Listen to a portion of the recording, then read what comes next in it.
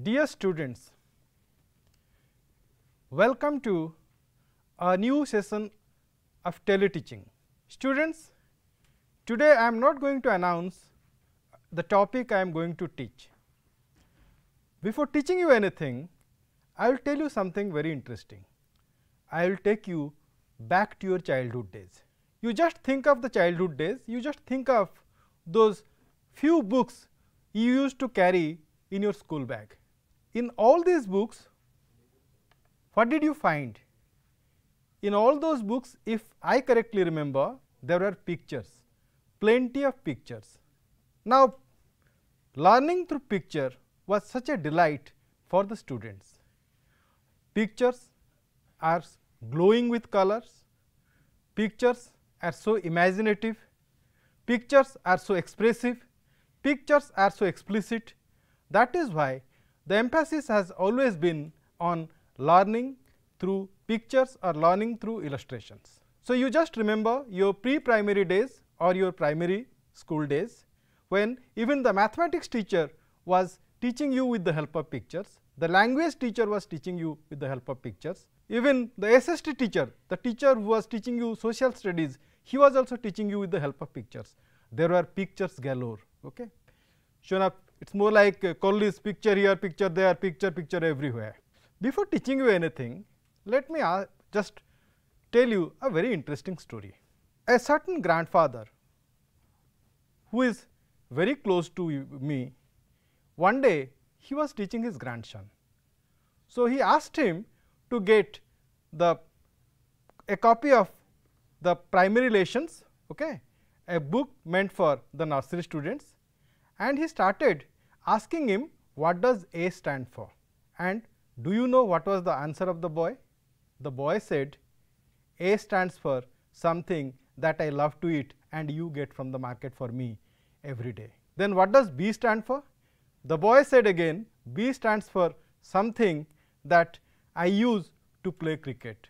Then the grandfather said, he was confused, what does C stand for? He said, C stands for that little creature in our garage. Okay? And what does D stand for? D stands for, according to the boy, the animal that barks throughout the night. Now, you just think of, actually the boy should have told A for apple, B for bat, C for cat, D for duck. Instead of saying that, perhaps the boy was more imaginative. So, he started describing each and every object in his own way. So, that is the impact of picture on us. That is why nowadays, even in higher classes, even for the undergrads, teaching through pictures has become almost so important. So, dear students, why I have told you so many things about pictures? Because today I will be telling you, or I will be teaching you interpretation of graphs, charts and diagrams. Now, you just remember a cricket match. When a particular channel is telecasting a cricket match live, a batsman suppose has scored a century. Now, how many runs he has scored on the onside, how many runs he has scored on the offside, how many runs he has collected through straight shots, how many runs he has collected through lofted shots. Now, if he goes on describing those things, it will take at least 30 minutes, and you know cricket runs very fast on the field. So, what does the commentator prefer to do? He shows it through a diagram. He shows the wagon wheel of Virat Kohli, the wagon wheel through which Virat Kohli has collected all his runs. So, just by looking at the wagon wheel, you can very easily imagine how many boundaries Virat Kohli has scored, how many sixes he has scored, how many couples he has scored. Okay. So, all these things can be very easily guessed through the help of diagram. So, then what is a diagram?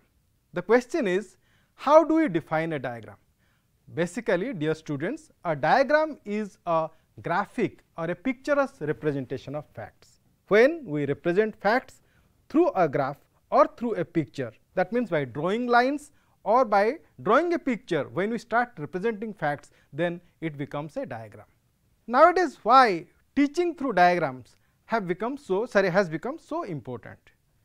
I have told you, I have given you the example of things going on a cricket field and how all the vital information are graphically presented through the help of graphs or through the help of diagrams.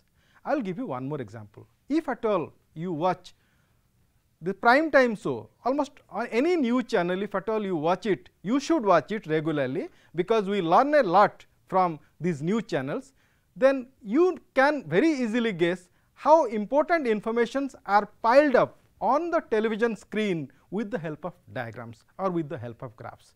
Suppose the pollution index. What was the ratio of carbon dioxide on the atmosphere? What was the ratio of carbon monoxide on the atmosphere?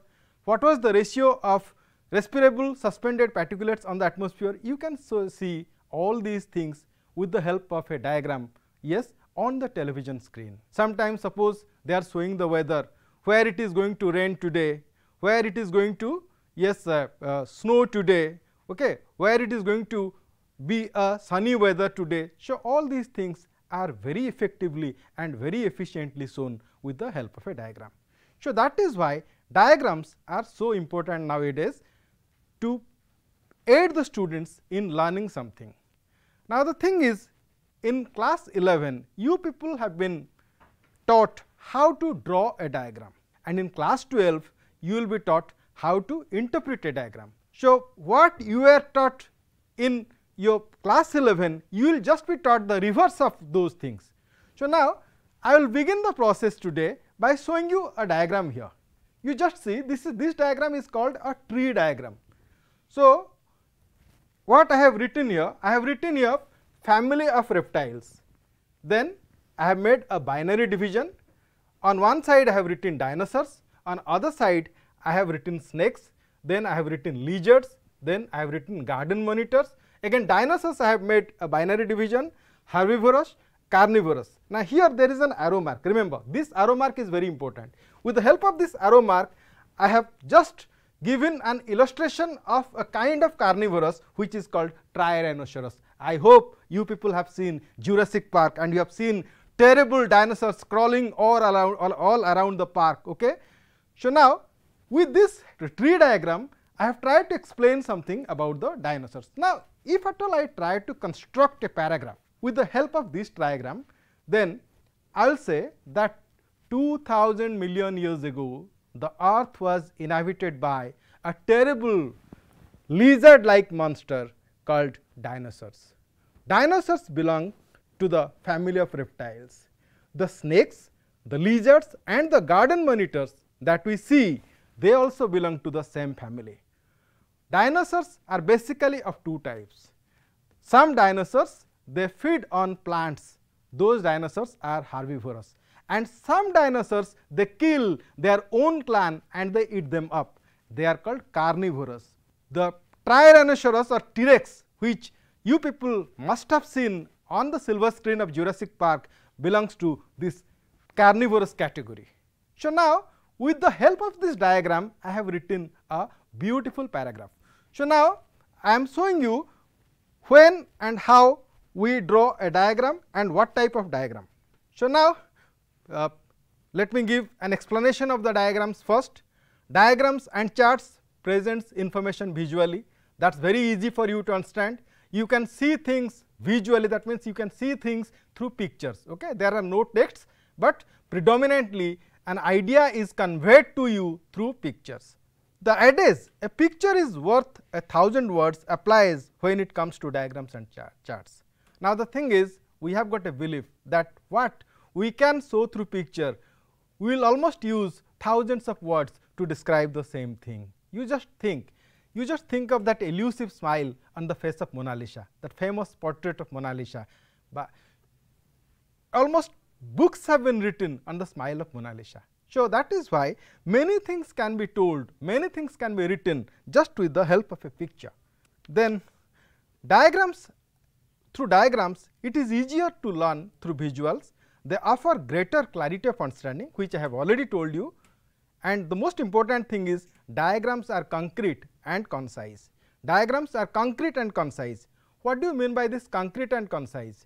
Actually, suppose if I say the boy is honest, can I show honesty with the help of a picture?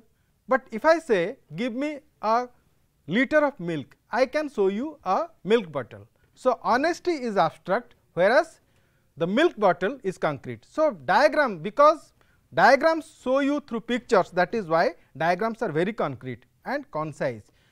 I have already explained that thing to you. What cannot be told through 1000 words can be shown with the help of a diagram. One can present huge amount of data with help of one diagram. So, with the help of one diagram, one can present huge amount of data, and diagrams also encourage creativity and logic. When you are drawing diagrams, you can be very creative and at the same time you can be logical. Okay? Without logic, it is not possible to draw diagram. Okay? Because diagrams are drawn only through inferences. Okay? You build up inferences in your own mind, and on the basis of those inferences you draw a diagram. So, that is why diagrams encourage creativity and logic, and finally, diagrams sharpen your comprehension. Now, sharpen your comprehension. When you are learning through a diagram, when you see things on the screen, when you see a picture on the book, it becomes easy for you to understand that picture. It becomes easy for you to have a kind of idea, to build up your own conception. Okay? So, when those things are shown to you, the same things are shown to you with the help of texts, then it becomes difficult for somebody, because sometimes you will be struggling with the meaning of the word, sometimes you will be struggling to decipher the structure of a very complex sentence. So, that is why those things can be done almost with the wave of a magical wand with the help of a diagram. Now, let me go to the next slide. So, how many types of diagrams are there? These are the types of diagrams. Firstly, we have table diagrams, then we have tree diagrams. I have shown you an example of a tree diagram here on the whiteboard. Then we have graphs, then we have bar diagrams and pie charts, and finally flow charts. Dear students, let me tell you, I am not going to deal with flow charts here, because flow charts are not meant for you. Okay, that is not in your syllabus. So, now let me define all these types of diagrams. A table consists of rows and columns. The rows intersect columns and create boxes.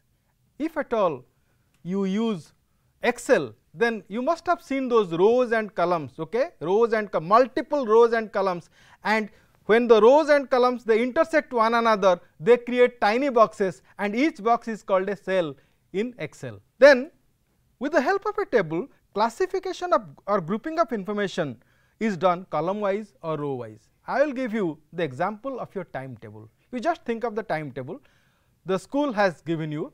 In the timetable, say you will get 6 divisions, 6 rows: Monday, Tuesday, Wednesday, Thursday, Friday and Saturday. Then you will have a fixed time, okay? 7 o'clock, 7:45, 8:30, 9:15, 10, 10:45, 11:30, 12:15, 1 o'clock.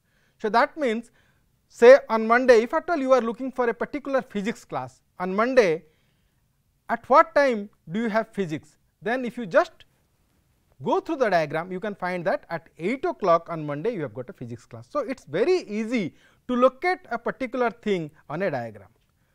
Then, as I have told you, a tree diagram represents binary division of data. Binary division means data are divided, okay? Divided into 2 parts, binary division of data. Then graph and bar diagram, they show a trend with rise and fall. Suppose the price of onion on Monday was 20 rupees per kg, then the price of onion on Tuesday became 25. The price of onion on Wednesday became 30. So, you will find a steady rise and fall. So, you can see that rise and fall with the help of a graph. So, graph and bar diagrams show a trend, okay, with rise and fall. And finally, we will come to the pie chart. Pie chart is a type of chart in which a circle is divided into sectors, and each sector represents a proportion of the whole. That means, a circle, if you go to the center, you will find a 360 degree. So, accordingly, on the basis of percentage, we make division. Okay, 50% of a circle means 180 degree. Then 25% of a circle is how much? You can say 45 degree. So, accordingly, we make a division. So, now I am showing you different kinds of diagrams. On the top left hand side I have shown you a line graph, then on the right hand side I have yes, there is a table on the top right hand side, there is a table. Again just below the graph there is a bar diagram, and on the right hand side below the table there is a graph. So, now this is how we draw diagrams. Okay. By drawing diagrams we show facts and informations, and with the help of those facts and information, learning becomes complete, learning becomes concrete, and learning becomes comprehensive.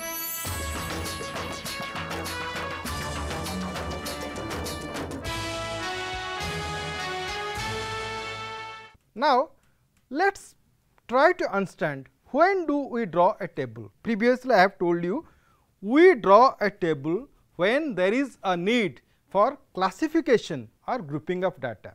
I have given you a very nice example, something that you come across in your day to day life, that is your own school timetable. So, when there is a need to classify data under different heads, remember this particular word is very important for all of you. When you start classifying data or keeping data or piling of data under different heads, what do you create? You create rows and columns. Rows are basically vertical lines, two vertical lines they constitute one row, and two horizontal lines they constitute one column. Then a table is normally used to show classification of facts and information. I will just give you one example. Suppose think of a daily laborer who goes out to work 7 days a week, say from Monday till Sunday. Now, he earns a specific amount of money as his remuneration. Suppose a particular daily laborer earns rupees 200 as his remuneration. From that 200, he spends rupees 120 on buying groceries and other essentials, and the remaining 80 rupees he spends on he saves for himself or for the tomorrow or for his children. So, on Tuesday also he earns something and then spends something and then saves something. Then on Wednesday also he earns something, he spends something and he saves something. On Thursday he earns something, spends something, saves something. So, this process goes on till say Sunday. So, now if you get a paragraph like this and you are asked to draw a diagram, in that case you will ask yourself, now since the information can be classified under three broad categories like income, expenditure and savings. So, in this case we should draw a table. So, what you have to do? You have to draw a table, but remember, while you are drawing a diagram, always or never forget to give a title. So, you just suggest a title or you just write a title, the income, expenditure and savings of a daily laborer. Now, you create rows and columns, one column for the days of the week, one column for income of the daily laborer, one column for the savings of the daily laborer and one column for the expenditure of the daily laborer, and accordingly on those boxes you just put facts: 200 rupees, 120 rupees and 80 rupees, income, expenditure, savings. So, you go on piling of facts column wise and row wise, then you will get a complete table. Now, let me come to the second diagram, that is when do we draw a graph? We draw a graph when we see a rising or a falling trend. Suppose a group of migrant workers came back to their own state after being infected by a particular virus and they started infecting people. So, in the month of say January, the number of infections were say 20. In the month of February, the month of infections the number of infections became 40. In the month of March, the number of infections became 60. In the number of April, due to vaccination, the number of infections came down to 30. So, now in this case you can draw a graph. On the horizontal axis you can mention the months, and the vertical axis number of infections. So, you can just make division on the vertical axis like 10, 20, 30, 40, 50, 60, 70, 80, 90, 20, 90, 100 like that. So, by just joining those dots, what happened in the month of January, what happened in the month of February, what happened in the month of March. So, you will find on almost you can say on the surface you will find those dots you have created. So, by joining those dots you can get a diagram that shows a rising and a falling trend. Okay. So, you can write that the cases of virus infection in Bihar. So, now this is how we draw graphs. Then let me come to the next diagram, that is how to draw a bar diagram. Normally bar diagram, sometimes wherever we draw graphs, in those places also we can draw bar diagrams, but bar diagrams can be very conveniently drawn when you are showing a comparison between say two or more things. Suppose the price of onion was rupees 20 on Monday and the price of potato was rupees 10 on Monday. So, the price of onion came down to rupees 18 on Tuesday, but the price of potato went up to rupees 12 on Tuesday. Again, due to a bus strike, there was a huge rise in the price of onion and potatoes. Okay. Onions became very expensive, 30 rupees per kg, and potatoes also became very expensive, say 26 rupees per kg. So, you can create a one graph for the onion and you can create one graph for the potatoes. So, sorry, one bar for the onion and one bar for the potatoes. By showing those bars, you can draw a bar diagram. So, remember we draw a bar diagram when we feel a need to make a comparison between more than two items, whether if there are two items, then also we can draw a bar diagram. If there are more than two items, say onion, potato and tomato, then also we can draw a bar diagram, one bar for the onion, one bar for the potato, one bar for the tomato. And when you are drawing multiple bars, remember you have to make them colorful, or you can use different patterns, like one bar should be a plain bar, another bar should be heavily dotted, then the third bar should be striped. Okay. So, this is how you can use several patterns or you can use several colors, okay, to draw a bar diagram. Then finally, I am coming to the pie chart. When do we draw a pie chart? Remember, this pie chart is very interesting. We draw a pie chart when the circle represents 100%. I will just give you an example. The example is, suppose a group of reporters came to the college and they asked you whether the election should be held for the college students or not. Now, some students, the meritorious students, they said yes, election should be held regularly. Sorry, not the meritorious students, the students actually who want to have a political career, I beg your pardon, the students who want to have a political career, they expressed the view that election should be held regularly. And what was the percentage of these students? Say 20%. Another 50% students who know nothing beyond their studies, they say election is a mere waste of time, election should be banned. Okay. So, those 50% students, they said election should be banned, and there remained another 30%. These 30% students, आमर गोटे ओडिया रे कथा अछि एमाने हलिला पानी की गोड़ बुड़ांती नहीं काले के बाड़ेइबो. So that is why these people, they never give any view. Okay. And what did these people say? They said we do not know whether the election should be held or not. So when you are showing the percentage 50%, then 20%, then the remaining 30%. Okay. So on the basis of the percentage, you can draw a circle and make the divisions. So when you are dividing the data, remember when you are dividing that data, in that case what do you draw? You draw a pie chart. So let me tell you once again, when do we draw a table? The answer is simple, when there is a classification of data, in that case we draw a table. When do we draw a graph? When we have to show a rising or falling trend or both rising and falling trend, in that case we draw a graph. Then when do we draw a bar diagram? When we have to make comparison between more than one object, okay, in that case, okay, we draw a bar diagram. Remember, even for a single object, I will show you in later slides, even with one single object, say the popularity of fountain pens among people. So fountain pen is a singular object. With a single object also we can draw a bar diagram. Okay. But normally bar diagrams are conveniently used in these cases. Okay. So, now dear students, you must have understood how important these diagrams are.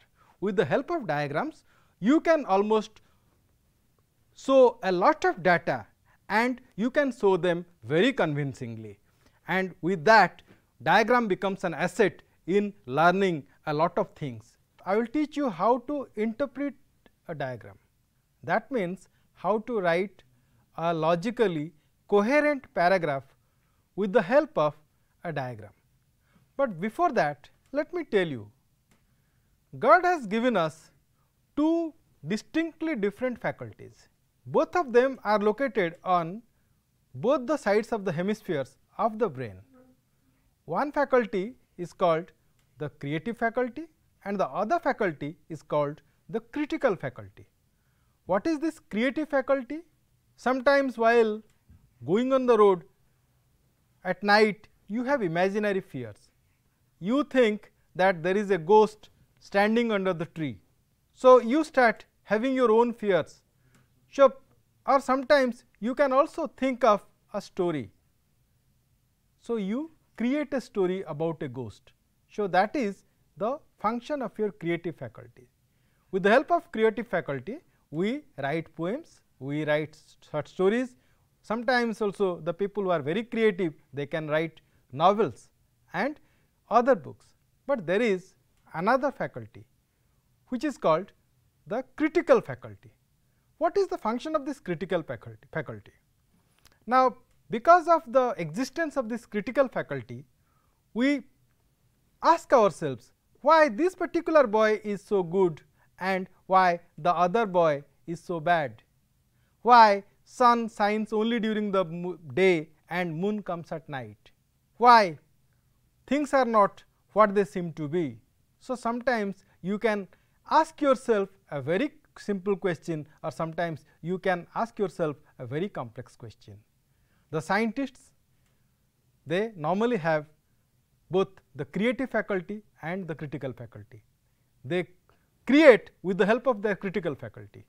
So, now why I have told you all these things? Now, when you are interpreting a diagram, you use both these faculties. Both these faculties come into play when you are interpreting a diagram. Now, to interpret a diagram, the first step is to understand the diagram thoroughly, and while understanding the diagram, you should always realize, or you should always keep in mind that you should not make any mistake while understanding a diagram. Every diagram gives a series of messages. Now, it is for you to decipher those messages, and it almost builds up your inferential ability. What is this inferential ability? This word may sound to be a difficult word for you. Inferential ability means, if we say that Rama is mortal, Samo is mortal, Damo is mortal, finally, we can draw the inference all men are mortal. So, now, the diagram almost sharpens your power to understand. So, that is why understanding the diagram is very important. So, what do we do to understand a diagram? When we understand a diagram, or when a diagram is laid before us for interpretation, these are some of the steps you need to remember. Do not skip over the diagram when reading. That means, you cannot casually read a diagram. Read the diagram very intensively. Look for each and every data in the diagram. So, observe every unit carefully. I have told you a diagram is full of separate units. For example, you can find in a table several rows and several columns. Okay. So, every column is a unit and every row is a unit. Similarly, on a pie chart you will find several divisions. So, every division, so every percentage, 20%, 30%, they are all units. Okay. So, that is why when you are trying to interpret a diagram, observe every unit carefully. These visual aids provide summaries or can illustrate a very complex process, because all diagrams are not very easy to understand. Sometimes with the help of a diagram, we try to explain a very complex process. I have given you the example of the wagon wheel of a batsman. That is a very complex diagram. It is not a very simple diagram, because the wagon wheel contains a whole lot of information about the way in which the batsman has collected runs. Then finally, understanding how to read them is the very efficient way to learn a study material. Now, when the study material, especially the students who are doing professional courses, so the B.Tech students or even the medical students, basically the diagrams were meant for the medical students. So, the students who are doing professional courses, they handle very complex diagrams. So, now those diagrams help them as study material. So, diagram is a very efficient way to study, very efficient way to learn a study material. So, now while interpreting a diagram or a graph, what are the things you should keep in mind? Now, the first and the most important thing is pay attention to the caption. What is this caption? Caption means the title. I have told you the income, expenditure or the savings of a daily laborer. Suppose we are drawing a table about the income and expenditure or the savings of a daily laborer, then that becomes the caption, the income, expenditure, savings of a daily laborer.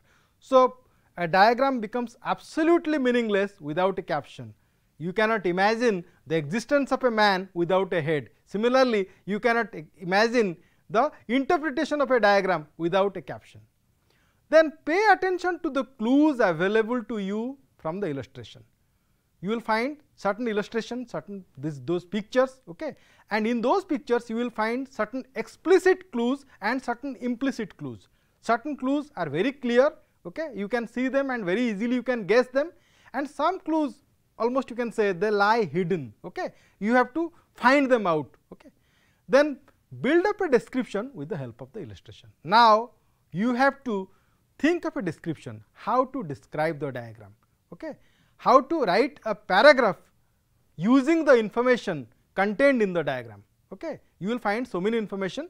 So, how to describe those information under which heads, okay, how to begin it, how to bring it to a middle part and how to conclude it. So, all these things you should keep in mind, okay, while describing a diagram. So, build up a description with the help of illustration. Do not ignore the directions given on the diagram through arrows, numbers, letters or any other character. So, when you are reading a diagram, do not ignore those instructions. These instructions are very important. Sometimes suppose a map, somebody is showing you a map, frequently you will find those arrows, okay. That means arrows means this road leads to this particular side, okay. These are arrows. Sometimes these numbers, okay, 1, 2, 3, 4, these are numbers, okay. Sometimes you can find words or sometimes you can find other characters also. There are hosts of complex characters. So, you can find any other character. So, whenever you find any character, do not ignore these characters, okay. Think of these characters very deeply, okay, and with the help of these characters and with the help of the information that you find on the diagram, you start interpreting your diagram. If you can notice any trend in the representation of, see if you can notice any trend in the representation of data. So, this let me discuss.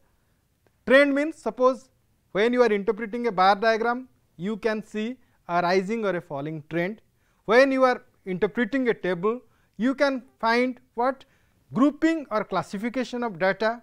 When you are interpreting a pie chart, you can find a division of data. When you are interpreting a tree diagram, you can find a binary division of data. So, that is why what trend does this diagram indicate? That is very important. So, that is something which you have to understand while you are interpreting the diagram. Then finally, this is a very vital question for you. Can you draw a conclusion about the relationship among the items in the diagram? So, these are not disparate, that means these are not unrelated items. These items have a close relationship, yes, amongst one another. Suppose in a table, almost in a column, you find so many information, but you will find that these information are intimately linked with one another. So, now it is for you to decide whether you can find a conclusion or there is a relationship among these items in a diagram. Then certain points you need to remember. the first thing is you observe the diagram carefully, trace the information. Trace means you try to find out the information available in the diagram, then find out the pattern in which they have been arranged. Pattern I have discussed. So, you try to find out that pattern in which they have figured in the diagram. So, now while interpreting a diagram, there are several points that every student needs to remember. The point number 1 is each diagram has a pattern of its own. As I have told you, I have discussed this point. One is classification, as we find on a table, division as we find on a tree diagram or on a pie chart, or distribution. Distribution means again on the table the data are distributed, or even you find a trend. Trend means you find a trend on a graph. So, when you are interpreting a diagram, I am coming to the second part. This part is very important for you. Ask yourself a few WH type questions. So, now what are these WH type questions? Now, the question number 1 is, what have I seen on the diagram? Why it has been like this?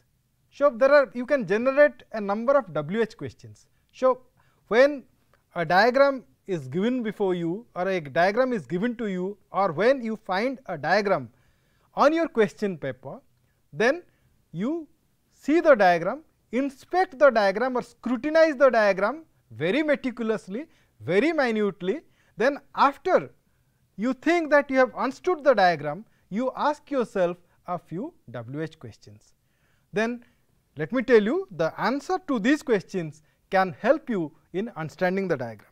While interpreting a diagram, always remember that the sentences are logically connected. Let me give you 2 examples. It was raining yesterday and I got drenched while coming home. Sentence example number 2, it was raining yesterday, my father got a kg of potato from the market. Now, if you just think of these 2 sentences, in the first instance, the first 2 sentences are logically connected, because it was raining yesterday and I got drenched in the process of rain. Now, in the second example, it was raining yesterday, then the second sentence is my father got a kg of potato from the market. Absolutely, first sentence has got no link with the second sentence. So, remember, you must have been taught while writing a paragraph, in paragraph writing you have to write logically connected sentences. A few logically connected sentences can only make a paragraph. Otherwise, if the sentences are disparate, they are not logically connected, they are stray sentences, then you may get a passage, but you will never get a paragraph.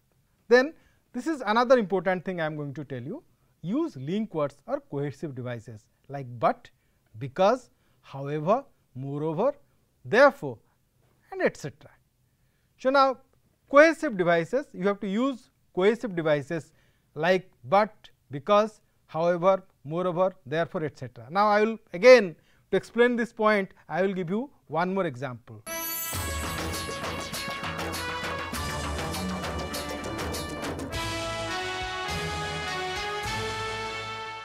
Suppose if I write, the film stars are models, role models for the youngsters, dash, they wear fashionable dress, dash, drive trendy cars.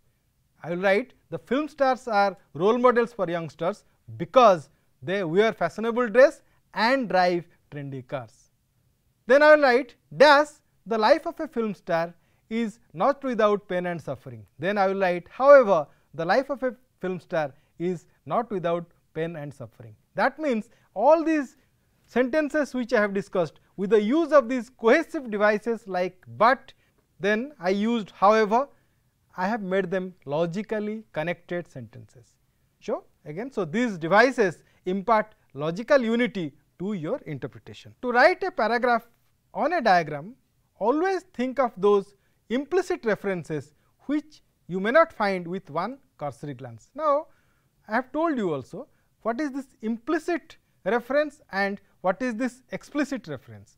Implicit means something which is not very apparent, something which is not very clear, but something which is there lying hidden within the diagram. So, you have to find out that implicit reference. I will give you a few examples later on. So, you have to find out those hidden references. Okay. So, if you just read the paragraph casually with a cursory glance, means if you go through it casually, then you may not be able to find out those implicit references.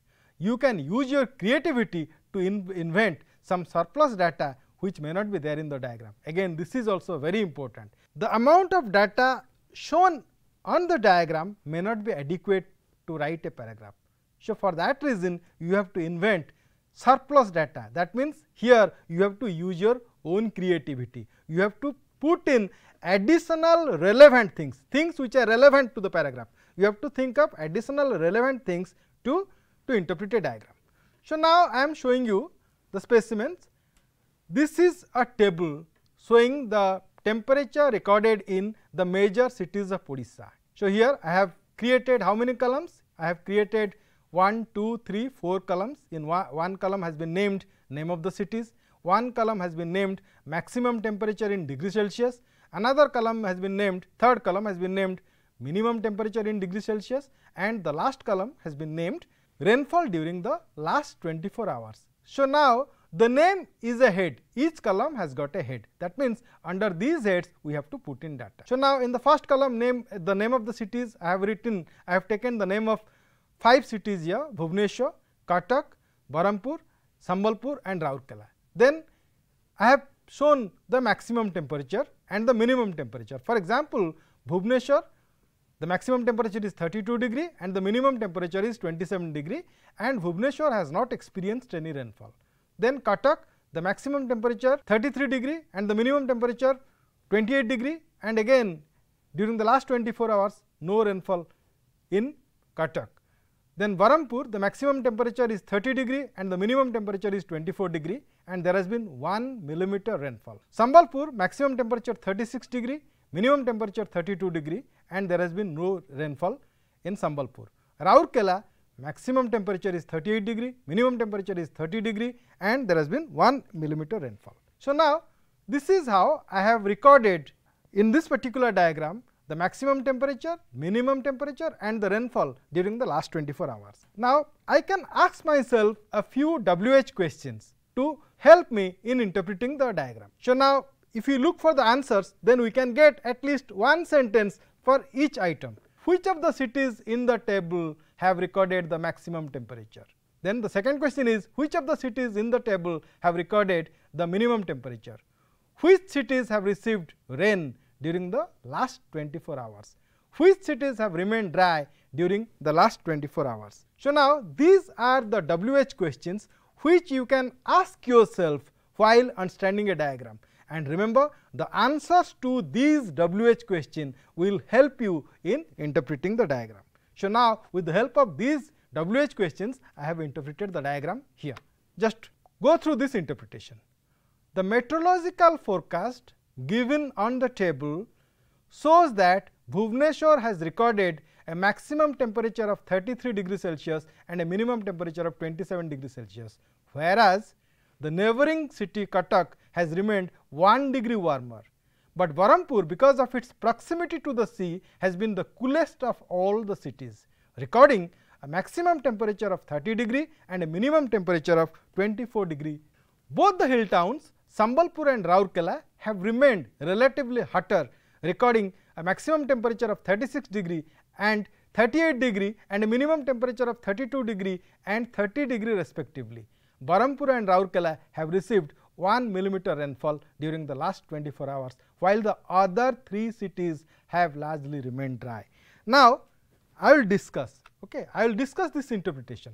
Look, I have underlined a few sentences. Suppose whereas. Whereas is a link word. Okay, just to keep them logically connected, I have used whereas here.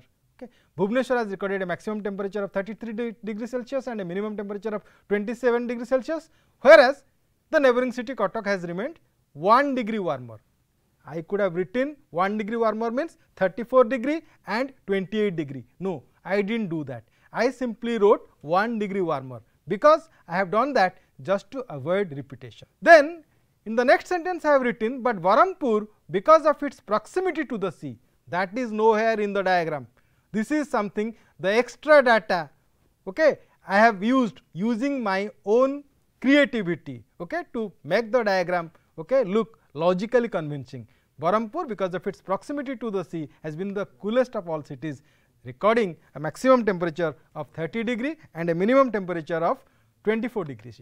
Then both these hill towns, nowhere in the data it has been written that Sambalpur and Rourkela are hill towns, but since I know these two cities fairly well, that is why I have added, okay, this hill town, okay, phrase, okay, while describing Sambalpur and Rourkela. Then just look at the last sentence. Berhampur and Rourkela have received 1 mm rainfall during the last 24 hours, while the other cities have remained dry.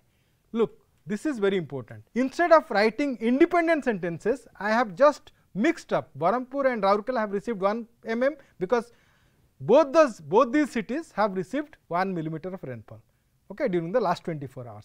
And instead of writing Cuttack, Bhubaneswar and the other city, the 3 other cities have remained dry. So this is how you can make your diagram very concise. So that is why the arrangement of data depends upon the comprehension, that means the understanding of your diagram. So now I am showing a bar diagram. A bar diagram, here is no comparison. So this bar diagram shows the number of buses manufactured by a company. You can have a good look. So on the horizontal axis, there is a division of months, 8 months, January, February, March, April, May, June, July and August.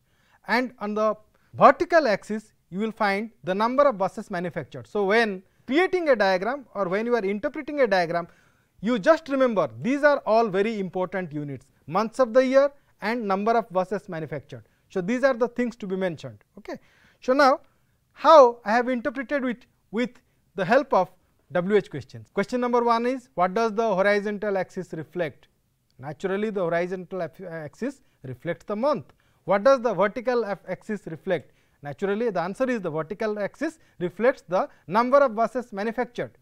How many buses were manufactured in the month of July and August? I have clubbed them together because July and August they have exact number, similar number of buses manufactured. How many buses were manufactured in the month of January and February? What could be the reason behind such a meager production during the first 2 months? Again, this question is an inferential question. This question will help you to just think of something, to use your own creativity to make the diagram logically connect. Then I have interpreted this. The bar diagram above shows the number of production of motor buses by a company. The horizontal axis shows a period covering 8 months from January to August, and the vertical axis shows the number of buses manufactured every month. If we study the diagram, we find a regular increasing trend. So now this is what, or this is how I have interpreted the diagram. I have underlined the last phrase here, a regular increasing trend. A regular increasing trend, where do we find a regular increasing trend? In the month of January, 200 buses were manufactured. In the month of February, it became 400. In the month of March, it became 600. In the month of April, it became 800. In the month of May, it became 1000. In the month of June, it became 1200. So you find a regular increasing trend here. So that is why I have underlined that word, a regular increasing trend. So now just one more example. This is a pie chart showing how much water do we use. It was an investigative report conducted by the American Water Works Association. Now what do you find here? You find certain divisions on the basis of percentage. You find there is a division for the toilet, a percentage for the toilet, a percentage for the shower, a percentage for the faucet, that is tap, a percentage for leaks and a percentage for washing of clothes. Now when we are interpreting this diagram, then we can ask ourselves the following WH questions. How much water does an average American use in the toilet? How much water does an American use while washing clothes? How much water is wasted because of leakage? Do the Americans use water judiciously? Again, the last one is an inferential question. So if we just get answers to these questions, then we will be able to write a logically coherent paragraph. The pie chart above shows some interesting data about the consumption of water by an average American. The chart shows that the American use maximum amount of water while using toilet, that is 26.7%. They are also very fastidious about cleaning their clothes. They use 21.7% water available for their household on this side. However, they are very economical in the use of faucet, okay, in the use of water while taking bath and using faucet. So, I hope you have understood. This has been a very interesting lesson. Teaching you is a sheer pleasure and pride for me. Thank you all.